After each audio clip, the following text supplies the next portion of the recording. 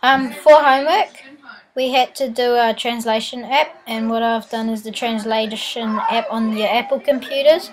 That's on your dashboard, and there's a whole lot of different languages. It's just like a language converter, and there's English, and Italian, and pretty much everything there, and French, yeah.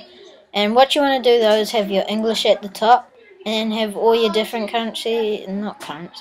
languages down the bottom, like German, and just like write in a word at the top like hello, and you could just gotta wait till it comes up down the bottom, and there you go. And then hi, my name is Bob, and then yeah, you just still have to wait because it takes quite a lot of time, and